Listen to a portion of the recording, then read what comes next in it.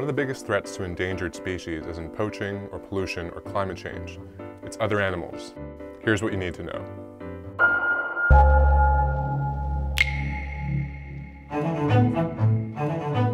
Just look at the Asian carp, an invasive species that had been threatening the US for years. The carp were imported by Midwestern fish farmers in the 1970s, but eventually escaped due to flooding. The fish, which can grow as large as 110 pounds and have a habit of leaping out of the water like silver missiles when they're threatened, are voracious eaters.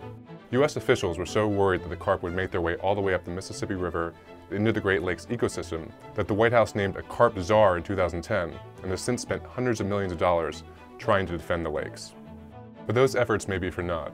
A new study found out last month that a number of grass carp, a subspecies of Asian carp, seem to have established themselves in a river that leads directly into the Great Lakes, which means they could be setting up the stage to breed for years. Then there's a lionfish, a spindly tipped species that has wreaked havoc in the Atlantic since it was accidentally introduced during Hurricane Andrew back in 1992.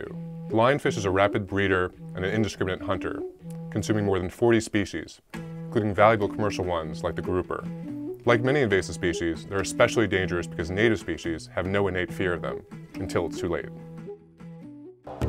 On land, Burmese pythons, often released accidentally as pets by their owners, have begun to menace the Florida Everglades. The pythons can grow to nearly 20 feet and can take down everything from bobcats to small alligators.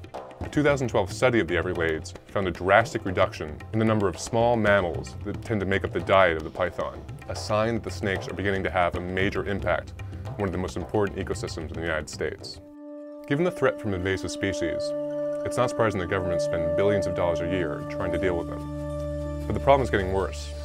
Climate change is mixing up habitats, moving animals from one part of the world to another, while growing international trade can shift species across the globe.